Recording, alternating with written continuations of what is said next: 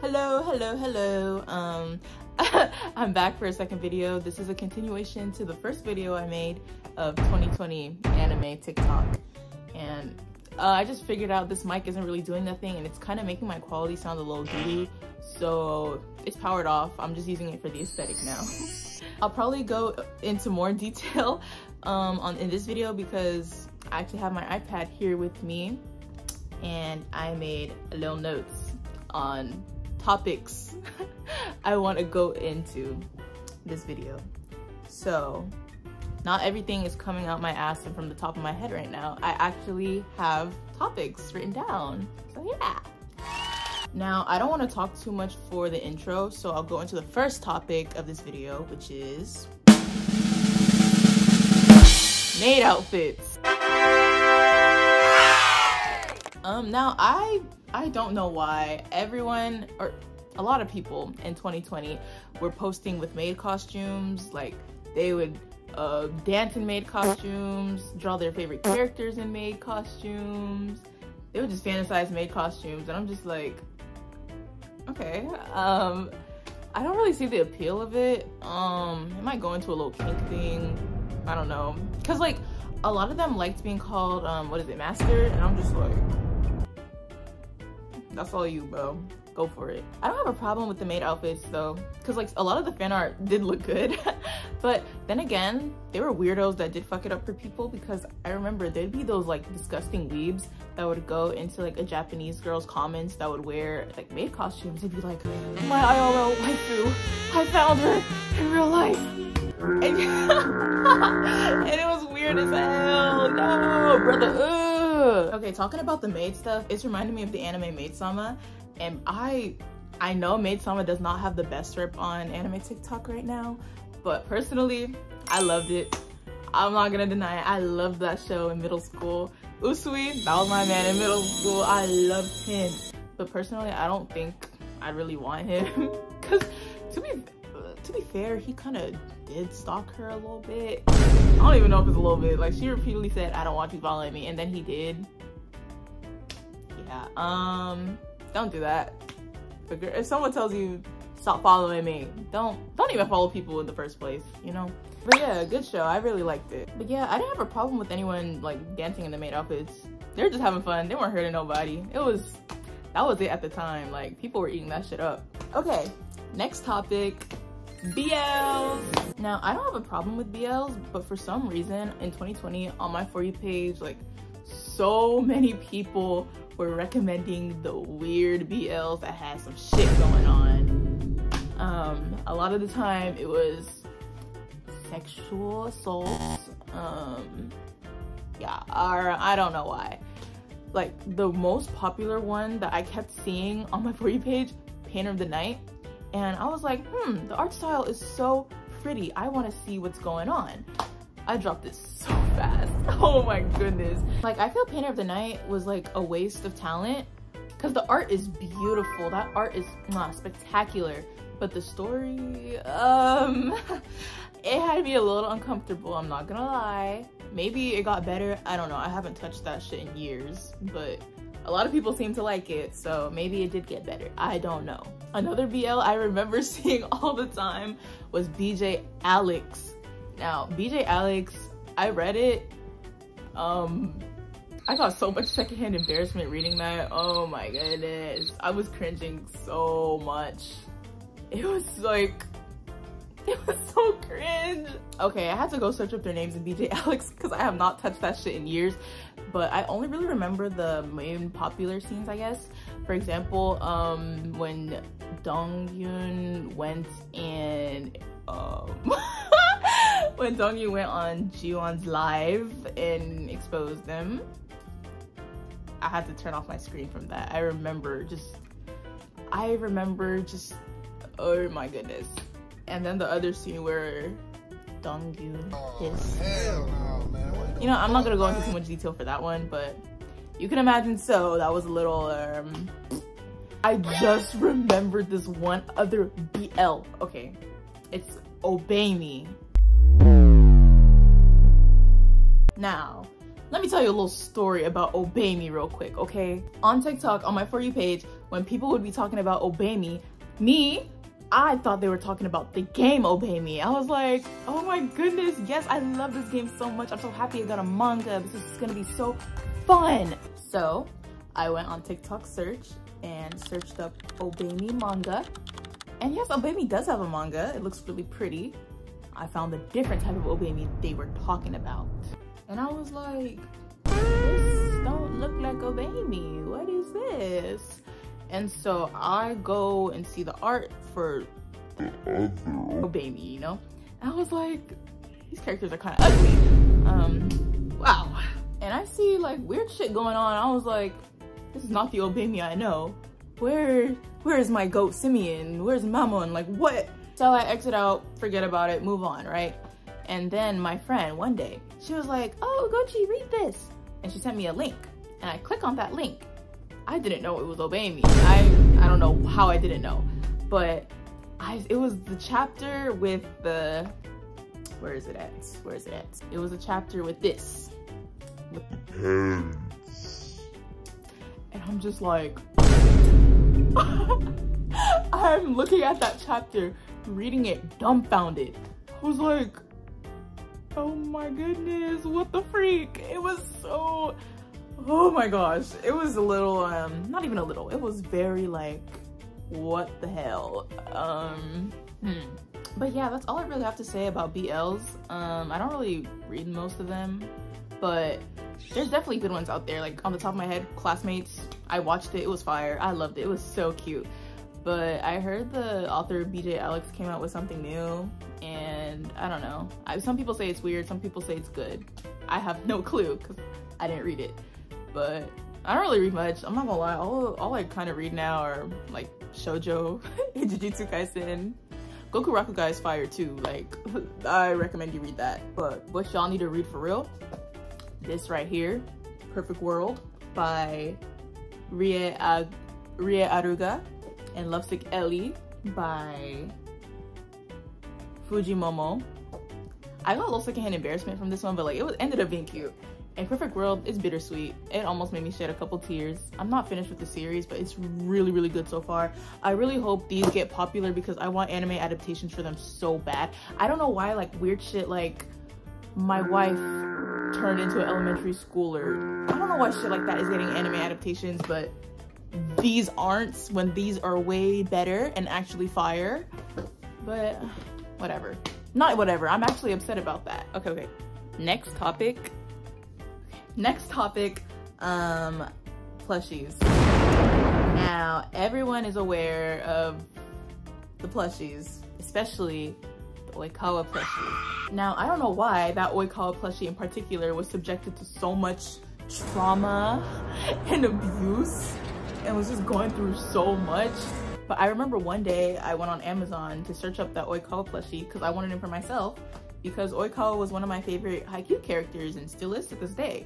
I'm a Kuro girl though. But I searched it up and I was like, this shit is sold out. And I was low-key annoyed because I was like, these people on TikTok, they're just ruining this plushie. They don't deserve this plushie. And I was sitting there like just little cackling at them, destroying the Oikawa plushies. I was so bitter, but like I wasn't at the same time because I wanted that plushie so bad. Like, oh my goodness. I was like, I would treat this plushie so much better. I would wrap him up in my blanket and chill and treat him right. And, but I was still laughing and liking the videos of Oikawa getting abused. And now that Haikyuu is popular again, people are going back to their old ways and abusing that Oikawa plushie and yet again subjecting him to violence. And now, 2024 still, Oikawa is now titled the worst anime villain of all time. The most evil, the most cruelest of all time, actually. Okay, our next thing, crunchy cosplays. I had zero problem with these cosplays. I thought they were the funniest thing ever. They're still funny now, I'm not gonna lie. And at the time, I found it even funnier when they would do it in the shower bathtub with the water just running down on that. That was hilarious at the time. Oh my goodness. And I remember these cosplays, they would either just be Hunter x Hunter, are Haikyuu and Beastars. Those three in particular. Again, there's not much to say about these cosplays, but I just want to say thank you because I did have a great laugh at them in 2020. And even now, looking and finding pictures and videos of them, I was laughing a good lot. Thank you. Okay, next, copy pastas. I'm not gonna lie, copy pastas, they get old real fast. They're not that funny anymore. Like Anime TikTok 2020, this was your average comment section.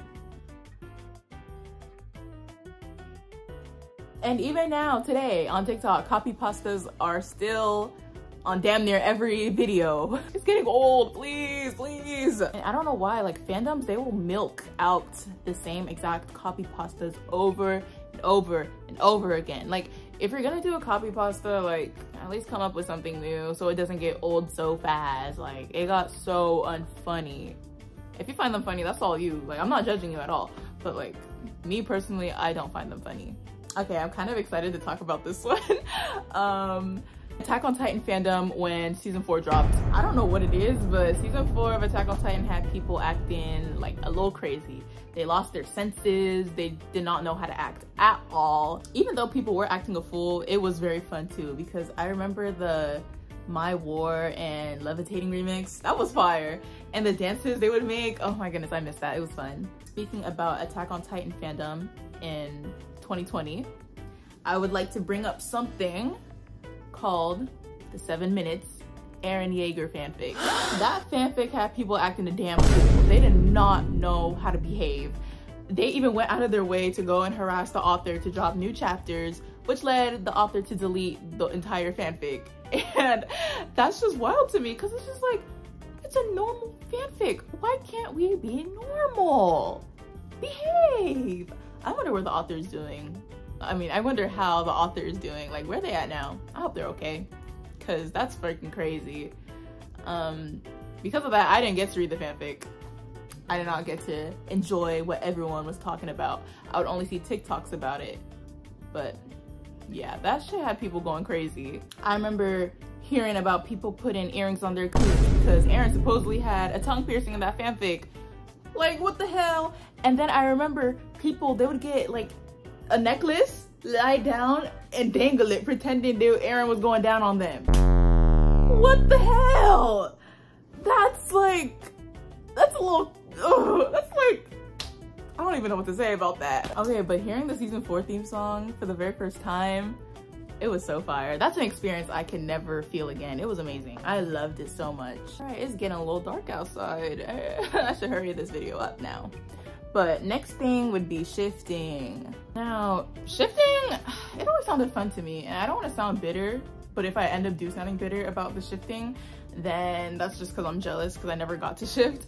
But sometimes I thought some of y'all were lying, because it was always the same story. You'd shift to Psyche K, and then all of a sudden Psyche kicked you out to Attack on Titan. Really? Because a lot of y'all had that story. Like, all of y'all had that situation happen to you. I don't believe it. But it was kind of weird, because during the shifting, people would be like, I'm going home to my real anime world. I'm going home. I'm just like, okay. And then they'd be like, they would try to make the portal for anime characters to come in here. Like, I remember that whole like comment section. They were like, didn't Biden say that he would make anime characters real? I don't know about that. Like, back in 2020, I would follow all the steps to shift, and I never did. Like, I would write my dream reality, I would listen to the subliminals, and it just never happened. Like, I would write my script. I wanted to shift to Haikyuu. I wanted to be the cross-note manager or Nekoma, and it just didn't happen. I'm still upset about that. And honestly, I still want to shift to Haikyuu. I just want to try it for the one time. Just let me try shifting once. Let me experience it just once. Just one time. Because sometimes I just be seeing them on my For You page and they be sounding like it's hecka fun. Next topic, animation dances.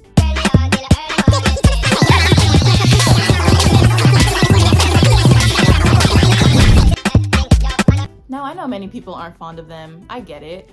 But people did put a lot of time and effort into them, which I applaud them for. But the best animation meme I saw was that one where them Haikyuu characters was dancing to Finesse.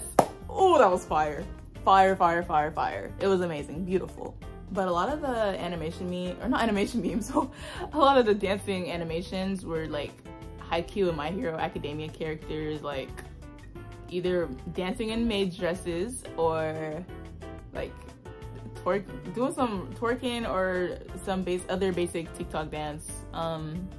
Yeah, I don't know, this phase era of the animation dances, it lasted so long. I'm like, damn, like it even went on to other stuff. Like I remember seeing K-pop dances. I remember watching animated Taekook dance to WAP. I'm like, oh my goodness. Oh my gosh, that very specific Kageyama and Hinata dancing to WAP. Wow. I remember that vividly. I feel like 2020 anime TikTok is low-key coming back, because the other day I just saw Bokuto dancing to Tyla. It was Tyla's dance. Someone animated Bokuto dancing to that. I was like, wow, history does repeat itself. Speaking about the Haikyuu fandom, I remember that one person, when Haikyuu ended, they were like, thank you Haikyuu for teaching me how to, you know, I'm not hating on them at all, like, but it's just a funny video, and I still quote that video. Like after I watched the Haikyuu video in the theater, I did that in front of my friend, low-key embarrassing her for fun. But best believe I'm about to recreate that when Jujutsu Kaisen finally ends. Next thing, editing yourself with anime characters. Now, looking back on this one, I cringe a lot at it, not at other people, but myself, because I also participated in doing that. Yeah, it wasn't the most pleasant, but you know, at the time, exactly, like at the time, it was fun. I thought it was cool, but like honestly, it's not that bad looking back on it.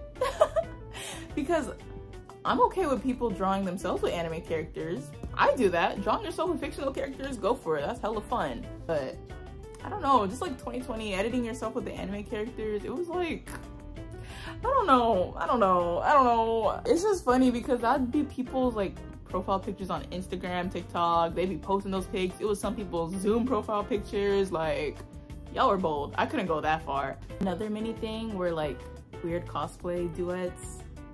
Have your fun on TikTok, do your duets or whatever. Like, you're not bothering, you're not hurting nobody, right? But there's just one specific cosplay.